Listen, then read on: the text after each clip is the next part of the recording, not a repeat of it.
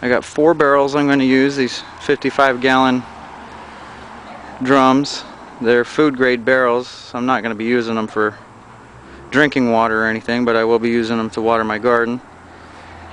I got the open top ones, the ones where you get the bands with the lids. I thought they'd be a little easier to work on. Let's see, I drilled a 7/8 hole down there. Probably should have used a 15/16, but I didn't have one, so I drilled a 7/8 and then filed it out a little bit, which was real good because when I use this piece here, I don't know, there he goes. It threads right into that plastic, so the actual threads will actually cut right in. And then I bought a little O-ring to slip on that. So I'm going to put that down in the hole just like that and screw it in and thread it in, and then on the other side when I flip it over I will use this piece here. It's got a threaded side, and then I'll connect my pipes to it like that. I've already done these 3 barrels. I'm going to go ahead and glue this together, and I'm using this Christie's Red Hot Blue glue. It's a 1-stage PVC glue, so you don't have to worry about the primer and then the blue. And when you guys are doing this, try not to put on so much glue that you get these great big bubbles leaking out and drips down the side. That glue really, it burns right into that PVC, and you can cause weak spots in your pipe if you have too much excess of glue. And if you can see on the inside, I don't know if you can see it in there, but just a real thin line of glue is all you want. You don't want a big old mess, dripping down the side of your pipe. So that's just something to keep in mind.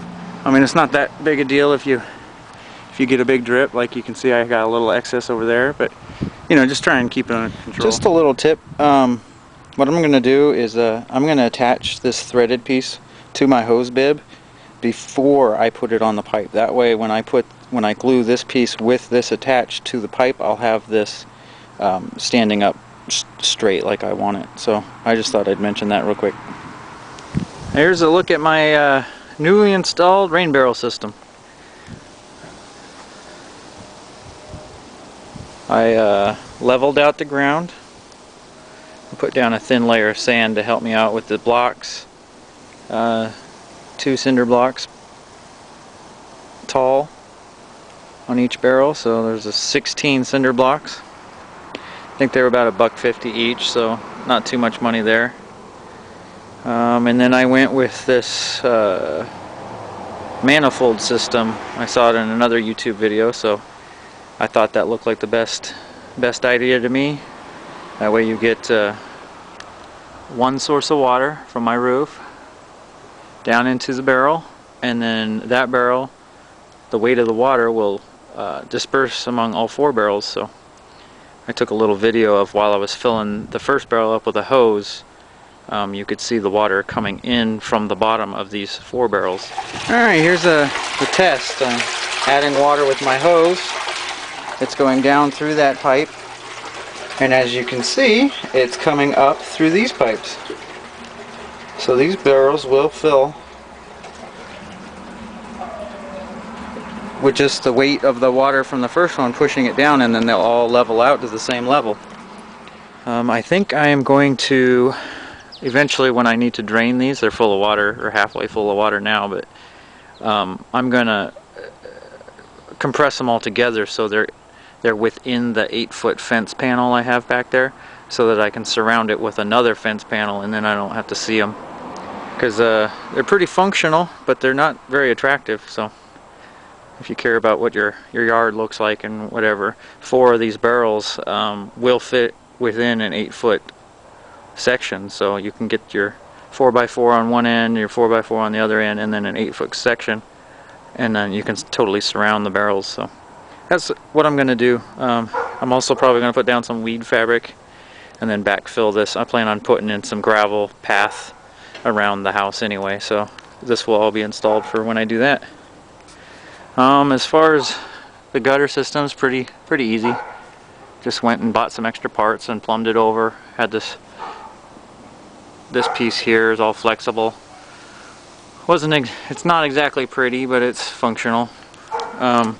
Didn't have a great idea for for a net, so I just had some mesh fabric and I stuck that in there. Should work pretty good until I figure out something better. But it's a nice snug fit, should keep most of the bugs out. And then in each one of these lids, I don't know if you can see it, but I drilled a small hole. And what that is for is while the barrels are filling, I don't want it to build up pressure, and while they're emptying, I don't want it to build up a vacuum. So I think that small hole is plenty enough. I don't think, you know, I'm going to be draining these so fast that it needs a bigger hole than that. This third barrel I did not drill a hole in the top of because eventually I'm going to put an overflow spout probably right here or on this side, depending on where I want to drain my water to. But you know, once your 4 barrels are full and it's still raining, you need that overflow to go somewhere. So if up there at the gutter, it's about a 2-inch opening in the bottom of the gutter. So I want to have the same size opening on my overflow. I see a lot of people have these little tiny garden hose overflows, and I just don't think that's enough. Because I mean, your overflow should be the same as your inflow. Same size diameter anyway. And then I just got a cheapy hose bib, and I'll turn it on and let you guys see the pressure.